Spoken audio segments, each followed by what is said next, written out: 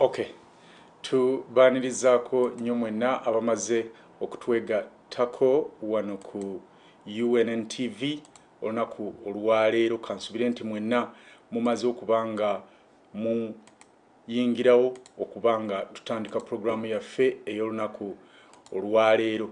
Nsaba buli muntu yenna gy'oli nga oyagaliza bannayuganda okubanga tukola revolution yentuufu va ku bino ebya ani akalengedde eby'okubuzaabuza abantu, naye nga ddala ekituufu abantu bano baagala kwenunula bokka ngabo abantu, ate ne baagala okukikola ku musaayi gw'Abannayuganda. Kibi nnyo, kibi ddala, era ekyo tugenda kuba nga tukirwanyisa wano okukuuka ejjembe okulaba nti kati ku luno teri addayo okubuzaabuza Bannayuganda. Bweba revolution ebeere revolution once and for all, okulaba nga buli Munnayuganda yeenyigiramu kyenkanyi, twewale eby'okutulangira mu maaso eyo nti mwali luddawa nga tulwana, oba okulangira abaana baffe nti bakitammwe baali luddawa nga ffe tulwana. Twagala kati ku luno buli Munnayuganda yeenyigire mu revolution kyenkanyi. Ekyo kinaakolebwa kitya? Nga twesensitizinga, twemobilizinga, twesomesa okusobola okutuula awamu, okuteesa ekintu ekimu, butya bwe tugenda okukissa mu nkola okulaba nga twegobako Abannalwanda batuusa bajja okuwamba ensi yaffe. Nze Kimbugwe ku lwa bannange bonna aba UNN Production abafaayo okulaba nga programu eno ebatuusibwako. World Cup akyagenda maaso, mukulikeeyo mu mipiira egisooseewo ebiri. Argentina egenze ennyindo yenkata, bakama baffe abawa bannyinaffe ne baganda baffe emirimo baliisizza buti ku luno nga mu China. Ndowooza ekiri e Saudi kifumba mutuku. Bannange basista mutubuulire ekiri eyo kati, leero ndowooza munaafunayo ne ka break, kubanga bayinza okulangirira public holiday okusinziira ku gempulidde nga nzija wano ku mpewo mu Saudi. Denmark yezeeko ne Tunisia, ezo nno nsi zonna za Middle East, Qatar, Saudi Arabia, Tunisia, waliyo oba ne Morocco. Bantu ku luno tomanya abasajja abo olaba baazimba ebisaawe bya AC bayinza okusalawo ekikopo kisigaleeyo. Gwate munnange, basajja bataddewo rekodi, baaganye omwenge mu bisaawe, abazungu bukyanga beepanka otyo. Ku luno mwasanzeeyo abatusobolera, baaganye mini oba sikaati eziraga amaviivi mu kisaawe. Kaakati bw'oba waakunywa mwenge olina genda we bagutunda munda n'onywera omwo nga bonna abalimu batamiivu banno, naye ekyokugamba ssebo mbwotwale mu kisaawe osambagale naawo tekijja kukola. N'olw'ensonga eyo kansubire nti tournament ebagendera bulungi, ngenda kwanguya so that ate omupiira oguddako osobole okugulaba nga totaataganyiziddwa. N'olw'ensonga eyo nsaba tutandikire wano programu yaffe ey'olunaku olwaleero, era tugitandika naki? Ne preamble yaffe nga bulijjo. Wabula nga tetunagenda ku preamble, twataddeyo mutwe nga gugamba nti learn more about the federal system in Uganda, how federalism has been maliced in Uganda. Omubala, if there is a political system that has for long been on top in the public or political discussion of Uganda, the federal system is. While the Ugandans unvocally see it as the system that can aid the development of the country. The illegal sitting NRM Unitary and dictatorial regime under dictator Museveni, who is already planning to hand over the presidential seat to his immature son, Muhoozi, has kept Uganda in lies about this system. Reason being, Museveni is a refugee who thinks that the federal system will lead him out of Uganda, a country he has struggled to put into ruins in every sphere. The dictator's only preoccupation is how to further Tutsi domination and occupancy of the East African Great Lakes region. Beginning with Uganda, let us undo the lies today. Batusedda wano mu byuma babicyankalanya naye bw'ovaako just refresh your page ojja kuba olaba programu nga bwegenda mu maaso. Preamble. Obulimba bungi buzze bukolebwa ku nkola eno eya federo. Ate mwattu bannayuganda ne bakkiriza. Kyewuunyisa. Naye bw'otunuulira ebintu bino n'obyefumiitirizaako, ekizibu tekiri ku balimba, naye kiri ku bantu abo abakkiriza okulimbibwa. Tukimanyi bulungi nti ffenna tetwenkanankana in social, economic and political spheres. But we are all naturally equal insofar as we are all human. Nation states in Uganda are not endowed in the same way. But this does not mean that with the advent of federal, those regions which appear to be developed will be far more developed than those which appear to be less developed. The good news in Uganda is that those which are not well developed today are rich in natural resources. Can you compare Karamoja to Buganda in terms of natural resources? Karamoja is backward and undeveloped due to the unitary system of governance in Uganda. And Kampala or Buganda is exploited because of the unitary system. Besides the natural endowments, the federal system of government has room for equalization grant fund. Kati yakulimba nti abaganda bagala federal lwakuba Buganda yakulaakulana dda abeera kulimbye.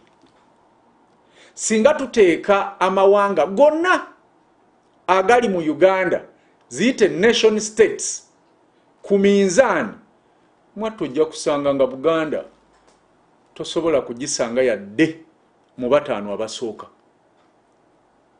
Do your own research. Don't believe in me.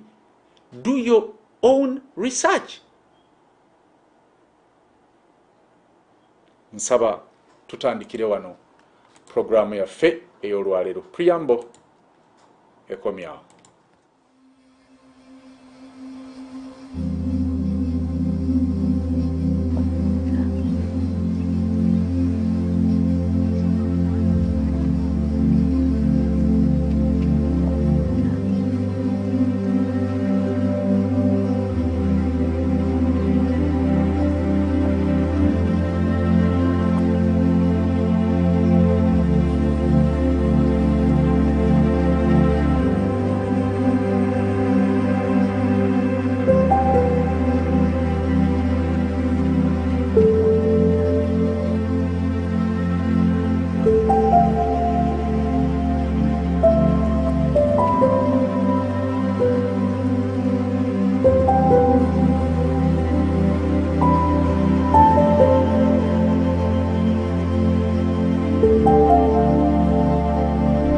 nabwekityo nkugamba nti abagezi tuli bangi nnyo tubulako atukuŋŋaanyiza awamu olw'eggwanga Uganda okusobola okusituka n'okuba nti limirirawo ku lwalyo mu ntegeera.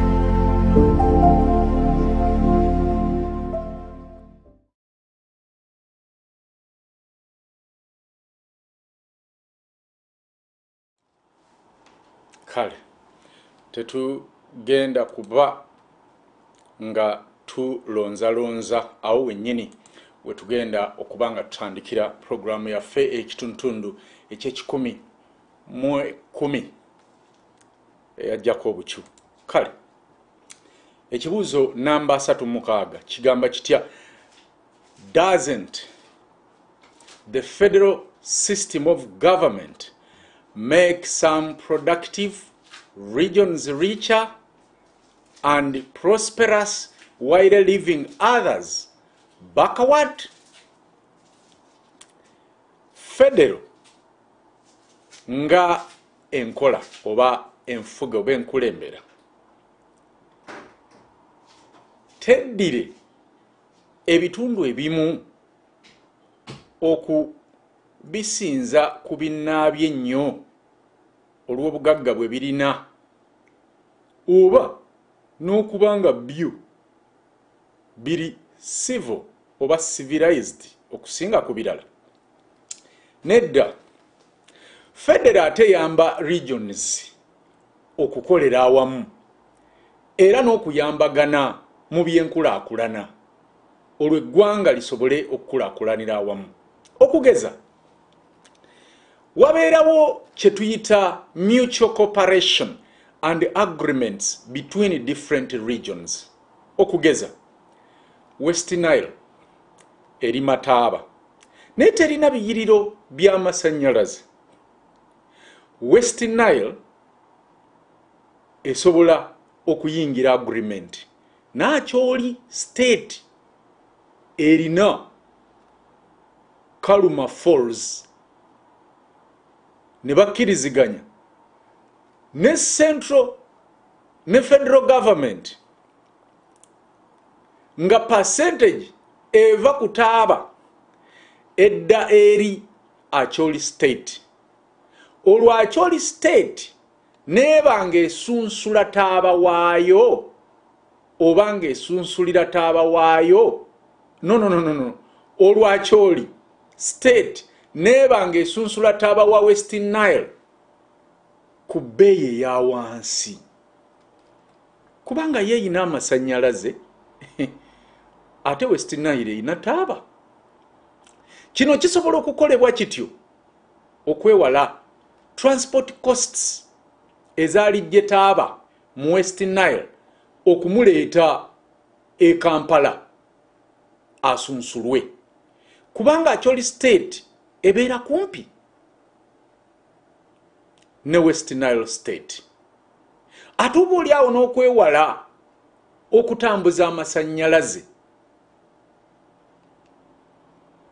ekisobola okubeera expensive ogajja Acholi ag'amaanyi agakola emirimu ng'egyo egya factories and machineries okugatwala mu West Nile. Many agreements can be entered by various states for the purpose of equitable growth and development. No, federalism is supposed to achieve quite the opposite. Under federal system, the more prosperous regions give part of their incomes to the other regions so that a more balanced development of the whole country can ensure. Mu nkola ya federal, emisolo egikuŋŋaanyizibwa okuva mu federal regions gigabanyizibwa mu miteeko 3 ababadde batakimanyi. Okugeza 30% zisobola okudda eri federal government okusobola okuddukanya emirimu gya nation as a whole. 30% ne zidda eri federal state era nazo okukola ku byetaago bya federal state yeyo, ate 40% ne zigenda ku kuyamba federal states endala ezikyasanga obuzibu mu kwesitula mu nkola gye tuyita equalization grant fund. Am I loud and clear? Under the federal system, taxes collected in the various federal regions of the country will be divided into 3 proportions. For example, 30% could be given to the federal state to address the needs. To address the means of the federal region, that particular federal state. 30% could go to federal government to take care of the federal government's responsibilities, and 40% could go to the equalization grants fund. Kumpi mu buli ggwanga omuli enkola eno eya federal waliyo system ya equalization grants fund okusobola okukola ku regional imbalance. Grants zino oba ensimbi zino ziweebwa gavumenti eya wakati era ne zisobola okukuŋŋaanyizibwa mu regions ezikyetaaga. Oba ensimbi zino oba grants zino zetwogerako oba ensimbi zino ziweebwa gavumenti oba ziweebwa federal government era ne zisobola okugabanyizibwa mu regions ezikyetaaga okusitula oba n'ezo ezisinga obuzibu obutali bumu. Naye kati kino mu unitary ng'eno eriwo eya Museveni tekisoboka kukola. Olaba gavumenti ya Uganda yabba emmere y'abanaku gye baawa abanaku bannaabwe mu budde bwa COVID-19.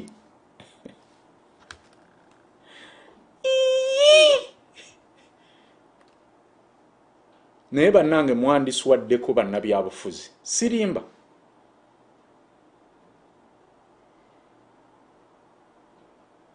Abantu abafuna ssente enkumu ne mubba ebijanjaalo by'abantu abanaku. Really?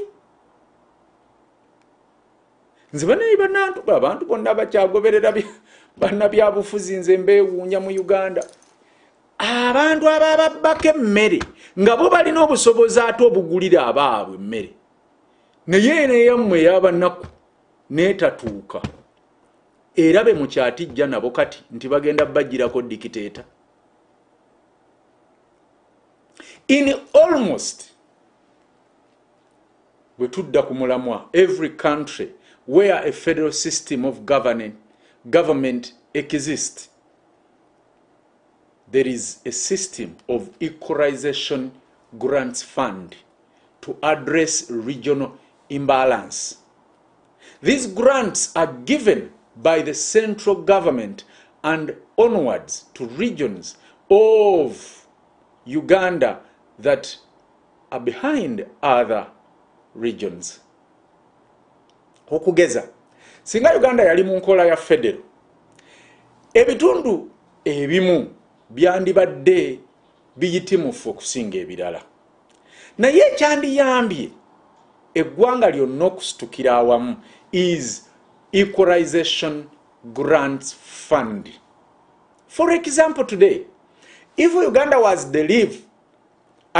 divided into federal states, some regions would be more advanced than the other states. The federal government would then give the equalization grants collected from all the regions to the less developed regions to ensure more balanced development. The equalization grants are also intended to be given to regions to make the responsibilities of the state commensurate to the funds given. The concept of equalization grant funds in Uganda is neither unfair nor new. It is already being used by the central government today. Naye era sente ebyembi bwe zijja okuyamba okusitula ebitundu, ettundutundu eddene erya sente ezo, ate abaziwaddeyo which is government be balyeddiza ne beegabanya. Eyo nno gwe abadde takimanyi gye bayita unitary system. Katugende ku kibuuzo namba 37. Does a federal system of government promote tribalism? Nedda. Ekibuuzo kigambi nti enfuga oba enkole neya federo esosola mu mawanga kye tuyita tribes, si amawanga nations. Nedda. Enkola ya federo esekitiibwa mu buwangwa, ennono n'olulimi lwa buli ggwanga erisangibwa mu nsi eyo oba mu nation state eyo. If this is what is called tribalism, then nze nina okuddayo ne neekebera oba nenkebera mu dictionary yange. Mu nkola ya federo era nga bwe twalabye, obuwangwa n'ennono bibeera bitundu oba bibeera kitundu kinene mu nkulaakulana y'eggwanga.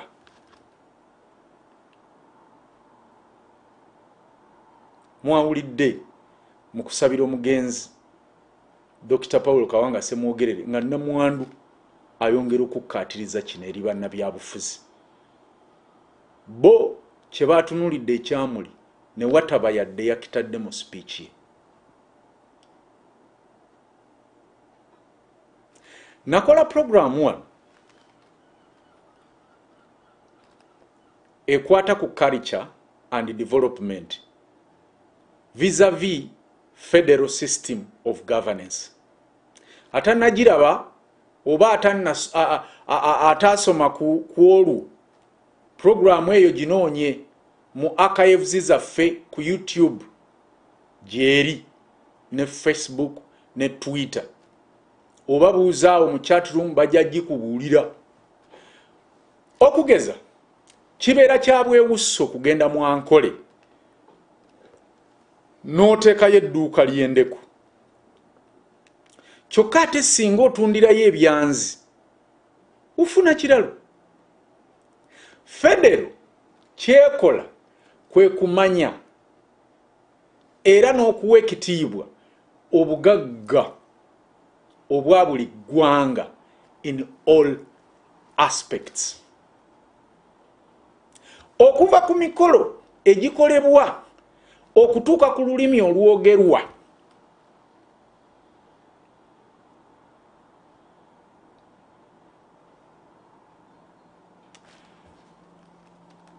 recognizing different traditions and culture does not mean that people are being divided along tribal lines. It is simply recognizing the rich variety of cultures and traditions in a society. Buli Munnayuganda waddembe okubeera n'okukolera wa wonna wayagala mu Uganda mu nkola ya federo.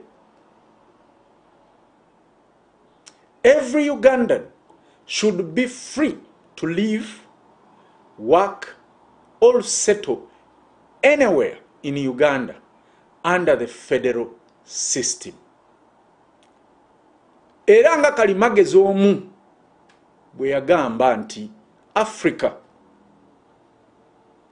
yeetadde mu kalipo k'okwegaana amawanga ng'ekitundu ekinene ekisobola okuyamba okuzimba eggwanga. Ekisoomooza kiri nti oba ddala Uganda esobola okukyusa endowooza eno olwo amawanga gafuuke kitundu kinene mu kuzimba eggwanga mu buli ngeri yonna eyeetaagisa. Africa has cornered itself into rejecting ethnicity as an organizing concept in the process of nation building. The challenge then is whether it is possible to reverse the mindset so that ethnic groups which are African realities could be seen in a reverse light as resources or building blocks that can provide a sound foundation for a sustainable political and socio-economic development from within. As a celebrated scholar, Professor Ali Mazrui noted that Africa has cornered itself into rejecting ethnicity as an organizing concept in the process of nation building. The challenge then is whether it is possible for reverse the mindset so that ethnic groups which are African realities could be seen in a reverse light as a resource or building blocks that can provide a sound foundation for sustainable political and socio-economic development from within. Ekyokulabirako kye nnyinza okuwa Parliament ya Uganda erimu abakiisa bava mu buli nation state ya Uganda yadde bonna bali mu Parliament okutuusa ebirowoozo by'abantu be bakiikirira mu buli constituency gye bava yadde mu kifo ekyokukiikirira abantu kati Parliament ya Uganda bekkusa bokka naye ng'ebiteeso byabwe byonna bibeera birina kuyamba ggwanga kukulaakulana era bikiikirira ggwanga Uganda okutwalira awamu. Tetusobola kugamba nti ababaka ba Parliament basobola basosola mu mawanga kubanga bakiikirira bitundu byabwe. Kye tusobola okugamba era okukakasa kiri nti bano bekiikirira bokka era tebalumirirwa bantu be bakiikirira. Reason why? Bo bwe balwala babatwala Nairobi, babatwala America. Mu kifo ky'okulwalira mu malwaliro ababalonda gye balwalira balabike nga batuusa ebyetaagisa mu malwaliro gano. Bo basalawo kulinnya nnyonyi nga bagenda America, nga bagenda Nairobi. Kati eddwaliro lyewaabwe lyatamanyi kirifaamu nabafiiramu nga ye n'ab'omu nju ye batwalibwa bweru baba banakifaako. Eddwaliro eri abaana alifaako ati abaffe enjala bali Kalamojja kyokka abakiikirira asula Ntinda oba Bugoloobi ye ali ku bittafuttafu ali ku nnyama kyoma. Kati ebyokufa kwenjala kw'abantu bakiikirire Kalamojja biba n'aba bimukwatako ki? So singa Parliament ebadde Kalamojja nga state erina Parliament yaayo, abantu bano tebalikkiriza bantu beewaabwe kufa. kuba n'abeewaabwe baali badde bafiiramu oba si ekyo nga bafiirwa mikwano gyabwe be bazannya nabo oba be bakolagana nabo. Naye bano baawula famire zaabwe ku bantu oba n'ebitundu bye bakiikirira. Kakati ddala tugambe nti abo baba bakiikirira bitundu ebyo. Nze ndowooza ekyo twongere okyekkaanya, tekyetaaga rocket science okukitegeera nti ddala politicians stole our future. They are not, those members of parliament, they are not tribalistic, and neither do they promote tribalism, but they are egoistic and full of egoism. For example, the National Parliament of Uganda is composed of representatives from different states. While each representative is there to represent and advance the views of the individual's particular constituency. All representatives together represent the whole nation of Uganda.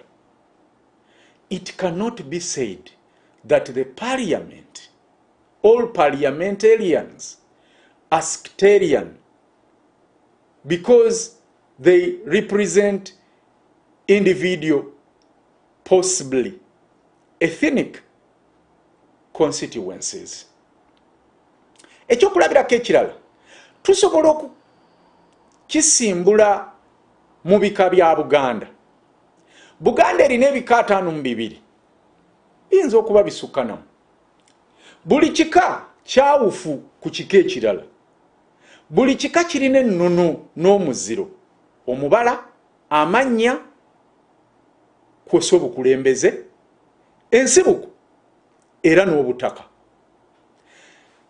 Kati kino osobola okugamba nti Buganda erimu abantu ab'enjawulo. Mbuuzamu, Ow'enkima bw'ayagala nnyo ekika kye abeera asosodde Ow'engabi? Ye ate abange, Ow'engabi asobola atya okubeera n'Ow'engonge mu maka gamu? Anti bonna Baganda era ebika bye bibaawula, naye eggwanga lyerimu. N'olwekyo era amawanga gonna ag'enjawulo nga bwe gali mu Uganda, buli ggwanga lisobola bulungi okubeera mu Uganda kubanga ekibagatta ly'eggwanga Uganda. Another example can be drawn from the Baganda clans. The Baganda are divided into 52 plus clans. Each clan is different from the other 50 plus. It has different customs, different taboos, different names, different leadership, and different ancestral grounds and origin. These divisions can be misunderstood to mean that the Baganda are a divided people. Buli mwaka ebika bino bibeera n'emipiira okutwala amakula eri embuga n'emikolo emirala. Tukimanyi. Every year these different clans engage in fierce competitions against each other in areas of sports, social and traditional duties to the kingdom. Empaka zino ez'emipiira tezaawula bantu babika bino, wabula ate zongera kunyweza obumu bw'ebika bino era na buli kika okusiima enjawulo eri wakati wa buli kika. Yes, their differences And these competitions do not divide them. Rather, it makes them appreciate their diversity. Okubeera nga abantu Abaganda baagala ebika byabwe tekitegeeza nti ate bakyawa Obuganda. Ebika byonna okwegatta awamu oba ebika byonna wamu bye bikola Obuganda. Kino tekiri mu Buganda mukka, wabula kiri buli nation states 16 ezikola Uganda. Okubeera nga buli region yeeyagalira mu kitundu kyayo oba buli state nga yeeyagalira mu kitundu kyayo, oba okubeera nga buli bantu abali mu nation state bafa ku nsonga zaabwe, tekitegeeza nti tebakyali Bannayuganda. Nation states zonna wamu ze zikola eggwanga Uganda. Omukyoli alina eddembe okweyagalira mu kubeera omukyoli. Okukuuma obuwangwa n'ennono eya buli ggwanga kikulu mu buli ggwanga, naye ate tekifuula muntu butaba Munnayuganda. The reality is that just because people like their clan does not mean that they don't like their being Baganda. It is the combination of these various clans that forms the people known as Baganda. Similarly, an Acholi is entitled to be proud of his heritage. That should not make him less Ugandan. Simanyi Kiruma Museveni wano kuba nti avumirira politics of identity era n'amulaba nga kyekizibu kya Africa. Omuntu wano talina gyava, talina waabwe, talina ancestral ground. The ability to attain one's culture or culture and tradition, aspirations within a nation is the ultimate goal. Similarly, the appreciation of one's culture does not make the person like his nationality any less. In fact, like the clan example above, it makes him like it more. Naye ate omukulembeze w'eggwanga bw'avaayo n'avumirira amawanga, n'avumirira politics of identity, nga Bannayuganda Bannayuganda bonna n'abakulembeze b'ennono tabaagalira ddala era n'abayisaamu amaaso, amazima kikuba ennaku nyingi era kiraga nti tamanyi mulimo munene gukolebwa Bwakabaka mu nkulaakulana y'eggwanga lyonna. Kyova olaba nti tutya nammwe abagamba nti balwanyisa Museveni buli lwe mutayogera ku governance mwe ne mufa ku kimu Museveni tuba tulaba nti era nammwe mwagala kutufugira mu nkola eyo mutuule ku Bwakabaka obwensikirano n'okuggyako abantu eddembe lyabwe okweyita ekyo kye bali. Eyali abojjeddwa ku musota bw'alaba omunya akola atya oba omuguwa. Bantu mmwe muveeyo mubeere kkiriya ku kintu kino ekya politics of identity. Museveni gy'avumirira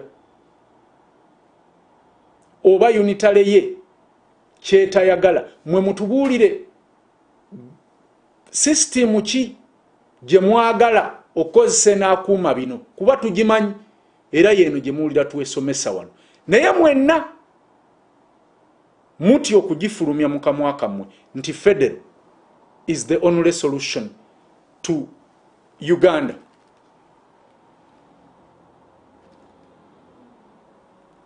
The United Kingdom of Great Britain is made up of 3 major ethnic groups: the English, the Scots and the Welsh. Eggwanga lyawuddwamu ebitundu okusinziira ku mawanga agasangibwa mu bitundu ebyo. Tekibeera kya buvunaanyizibwa okugamba nti kuno kusosola mu mawanga. Abasikooti baagala obuwangwa bwabwe, naye era baagala okubeera ekitundu ku United Kingdom,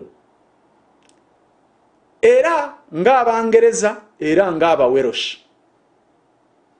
The country is virtually divided into regions based on these ethnic groups.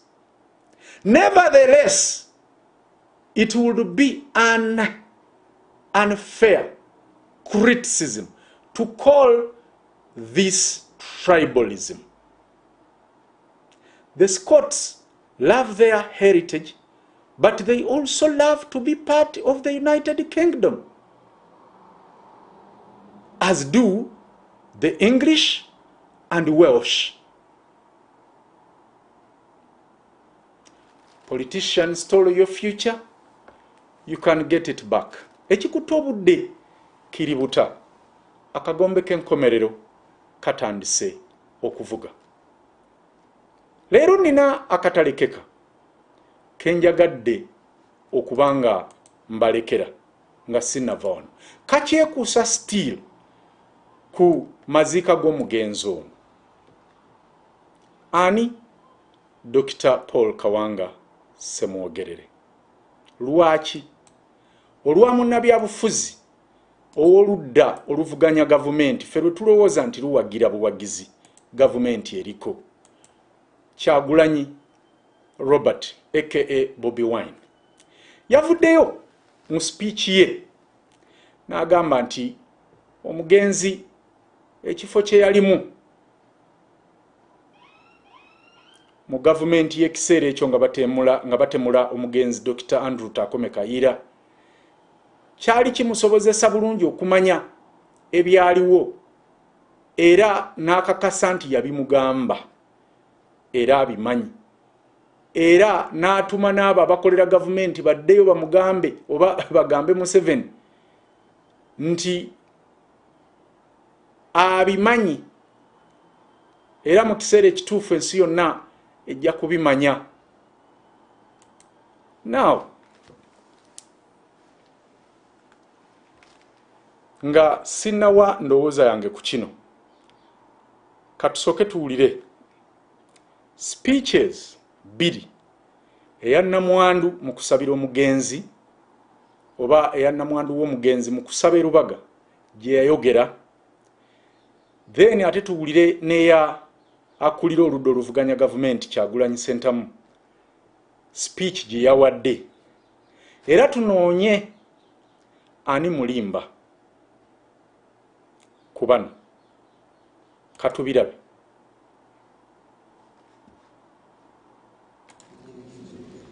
Naye asomesa abantu akambawo examples mu bwangu nnyo. Bwe muwulira wano nga twogera ku federo nga mugamba ebyo byawa byemmengu. I repeat this particularly for the Nani Baganda. Federal is not just for Nani Baganda.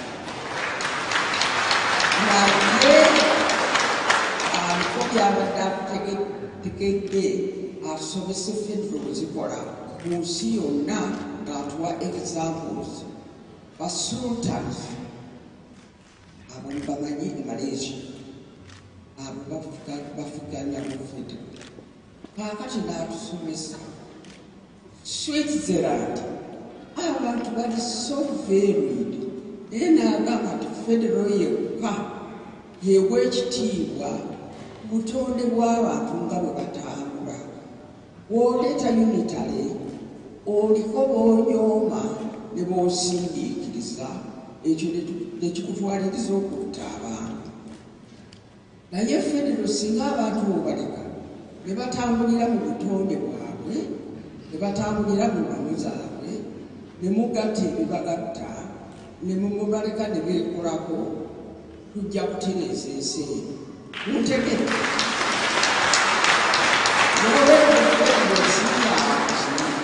si ya mengo yekka. Federo yaffe ffenna ate tujja kukaluubirirwa nnyo bwe tutaawenganenga kitiibwa ne tugamba ono omukalamoja amanyiki. Tujja kuswala abakalamoja abo batumanyi ate bakutumanyiiko lyo. Mubawe ekitiibwa kyabwe n'abantu abalala bebalowooza nti bakwansi gatte ebitugatta ate tubaleke bakole ebikola. Akiruddeko nnyo. Ekirala kyasomesezza obulungi era azitegezaako okusomesa, asomesezza okwegatta. Okwegatta bw'ogamba abavubuka nti mutimanye tuba tutwala muki obuno obwena obwegassi twagala mbu tukole savings. Nti sirina savings, ndi mwavu ate twagala kunkulagana. Bannange okwegatta si savings kyokka, ekintu kiri broda. Mulimu savings and credit associations, mulimu production credit, mulimu ebintu ebirala bingi byosobola okukolera mu kwegatta. N'olwekyo muleke kumuuzika mu mutwe, muuzika mutwe gwabwe mu kisaanizi, musome ebyokwegatta mujja kufuna mu bingi. Nakyo essomo ebyo alitegese bijja kubatuukako. Kakati twebuuze ekintu kimu nti mu bino byonna namwandu w'omugenzi bye yayogedde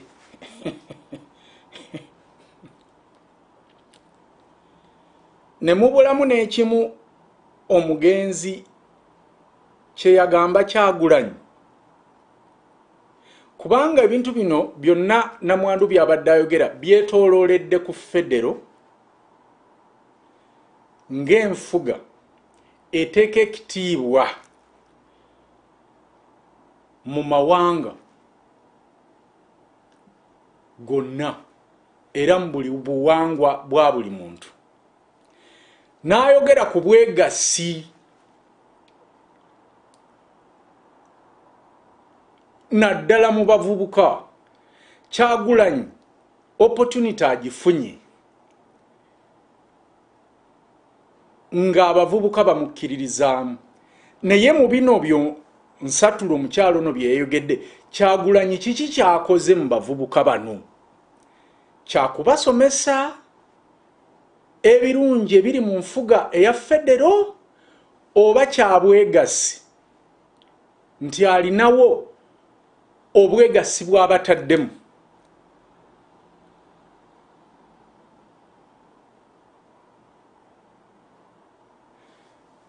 Yabaffe ebintu bino ebirungi ebikwatagana oba ebigwira ddala mu kiti kya Kyagulanyi, omugenzi yagaana bimugamba n'abinyumiza mukyala we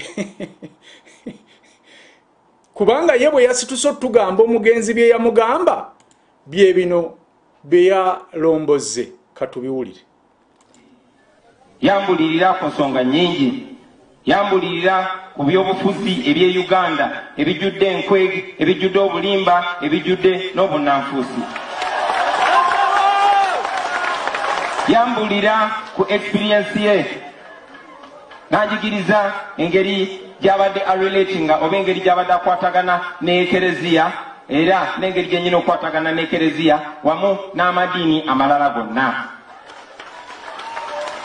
Yanjigiriza bassebo ne bannyabo engeri gyennyini okwatagana n'obwakabaka bwaffe obwa Buganda wamu n'obukulembeze bwonna obw'ennono okwetoolola Uganda. Yanjigiriza engeri gyenkwatagana n'abantu abava mu bitundu eby'enjawulo n'amawanga ag'enjawulo. Naye okusingira ddala yanjigiriza okubeera omukulembeze ow'eggwanga lyonna so si omukulembeze oyo owa Kabira gye nvaamu.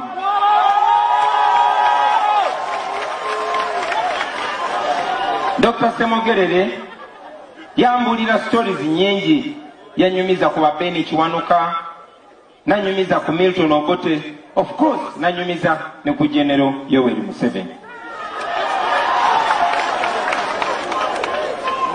Yanyumiza ku Dr. Andrew Takome Kayiira, engeri gye yalibwamu olukwe n'engeri gye yatemulwa, mu ngeri emu gye baatemula Kirumira, engeri emu gye baatemula Kaweesa, engeri emu gye baatemula Kigundu, era engeri emu gye batemudde Bannayuganda balala bangi.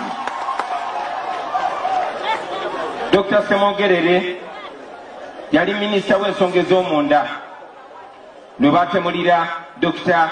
Kayiira nga mwenda omwezi gwokusatu omwaka gwa 1987. Nze nali muto nnyo ebyo byabeerawo, naye bwe nakula nafuna omukisa okuwulira ddala directly kwoyo eyaliwo ate yali abitegeera. In fact ekifo n'obuvunaanyizibwa Dr. Semogerere bwe yayina mu kiseera ekyo bwali bumusobozesa okumanya byonna byonna ebyaliwo mu kutemula Kayiira, era yabiŋŋamba era njagala mumanye nti mbimanyi. Era nammwe abali wano abakolera Museveni njagala mumugambe nti mbimanyi. Era mu kiseera ekituufu ensi yonna ejja kumanya ekyo kye mmanyi.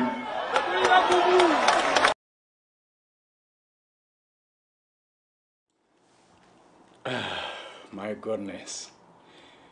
Omanyi twebuuzanga nti naye bakyababeera bakubira Museveni engalo ku ebyo byayogera.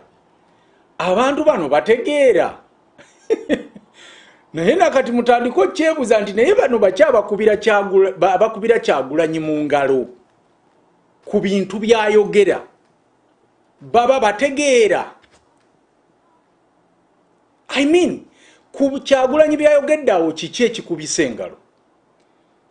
Omanyi omwana ono nabaga nti yeeyagaliza okukamala. Ye buli kimu nze yaŋŋamba bw'ati nkole bwe nti because ayagala okumekinga oba kale okusiga ekifaananyi eri abantu nti ye solution. That is wrong. Oli bw'aba akubuulidde ekintu kyonna ky'omanyi nti kirungi era kigasa, kigabanyizeeko abalala naddala abo abakukkiririzaamu okusobola okukwatira awamu okukituukiriza. So abatakwepinze nga ggwe kukikozesa nga ransom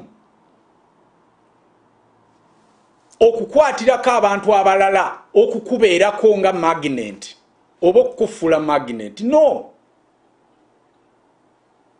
Kyagulanyi. How can you send abattakayiira obamanyi? Ani atabamanyi? I mean, gwe yakunyumiza kuba yali mu position ye. Wano twaleeta eyali ne Kayiira lwe baamu assassinating, and he gave his account. Tinyefuza came to England and gave his account kubatta Kayiira, and he was one of them. Nabagandi naye zaali orders ku very waggulu ewa top man okujjako ssebo nga gwe obadde ku mwezi tobadde mu Uganda kumanya what is going on. Tokozesa butamanya bw'abantu naddala abavubuka abo abakuwondera okwefula magnet okubakwatirako obalimbelimbe nti olina amagezi gogenda okukozesa ag'ekyamanga ggwe nga bw'obagamba lobdob style. Kyagulanyi oli mukulembera abavubuka abo kubazza mu kalulu ka 2026 era Museveni abasanjage nga bwe yabasanjaga mu kalulu ka 2021. Ekyo kikyamu. Era kankubbireko Kyagulanyi.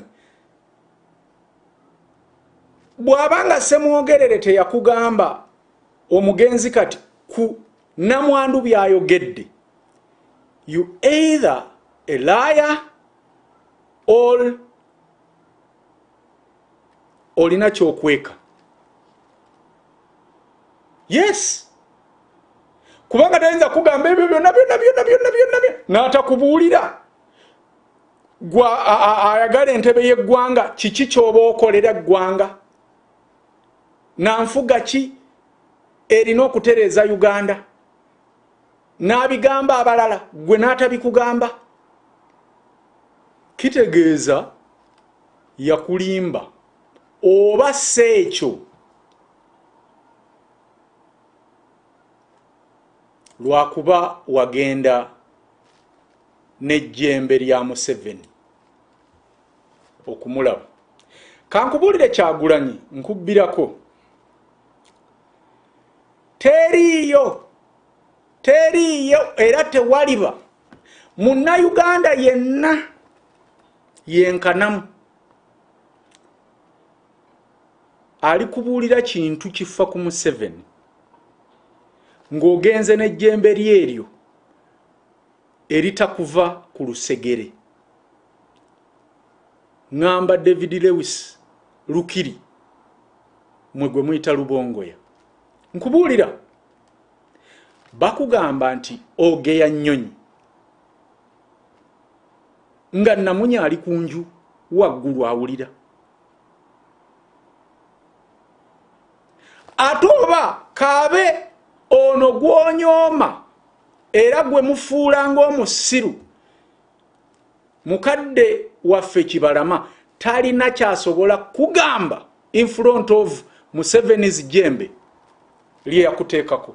Nkubuulira Kyagulanyi, teriiyo Munnayuganda ategeerekeka ng'amanyi ki ekyokukola agenda kukubuulira kyama kyonna kikwata ku Museveni oba ku kuvaawo kwa Museveni ng'ejjembe lya Museveni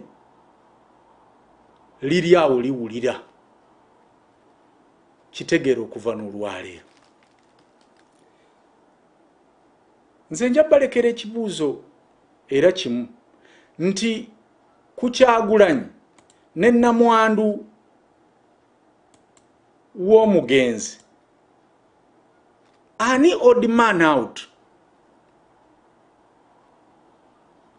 Of course ojja kuŋŋamba nti Kyagulanyi. Now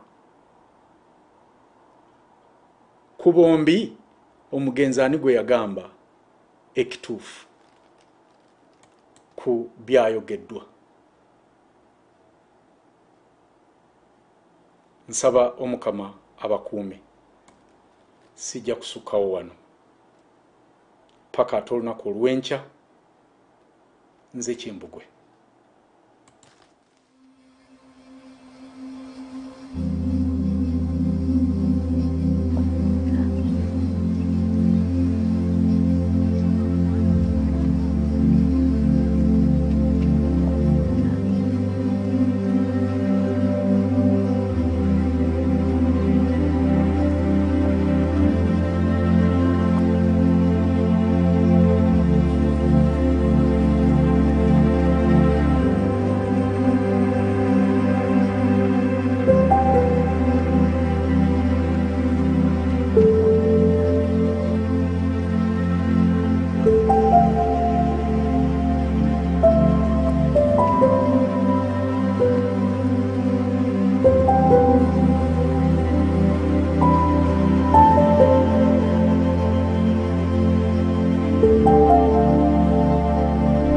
Nabwekityo nkugamba nti abagezi tuli bangi nnyo tubulako atukuŋŋaanyiza awamu ku lw'eggwanga Uganda okusobola okusituka n'okuba nti limirirawo ku lwalyo mu ntegeera.